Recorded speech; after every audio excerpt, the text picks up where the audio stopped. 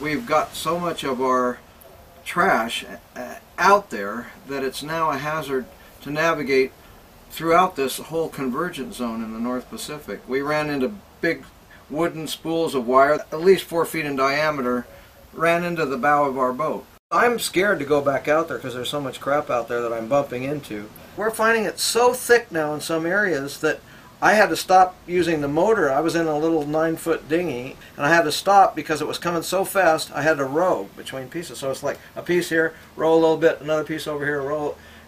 It's covering enormous areas of the ocean. We've just pulled out some pre-production plastic pellets from the water right here. They're sometimes called nurdles. This is one right here. This is a very large component of the waste out here is actually coming directly from the plastic industry. How many do we have right here right now? We have 1, 2, 3, 4, 5, 6, 7, 8. We've got 8, and we've spent about 5 minutes getting 8 of them from a little area that's just no bigger than a couple of square feet right here.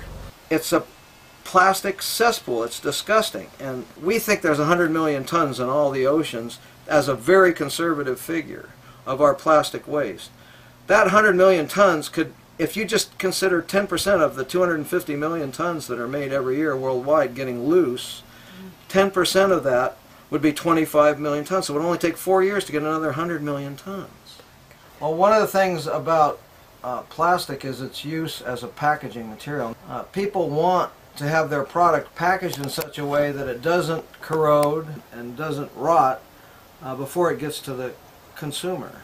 There's absolutely no reason to wrap an orange or a banana in plastic because it has a wonderful package made by nature. I'm looking to create a movement around the issue of plastic pollution, and in order to have political traction with any movement, you need a lot of people. You need to get people from all walks of life to join your movement, and that is not the case right now. We have to build change. We're not celebrating what we did because we haven't done it yet. People don't take suggestions. People respond to crises. One of the things that concerns me most about the present environmental crisis that we face is the callous way the adult population thinks about what it's leaving to its heirs. And what we're leaving them is a big mess. This is a scraping of 1 square foot. This is 1 square foot of beach sand, just the stuff scraped off the surface. Really? So this sand just came from an area that size right there, just like this. 1 square foot. So that's 1 square foot of beach sand.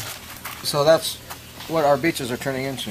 And if anyone doubts our ability to change the entire world, the largest part of it, the ocean, has now been changed by us in a way that's extremely ugly. Plastics in the ocean is a visible symbol of our excesses.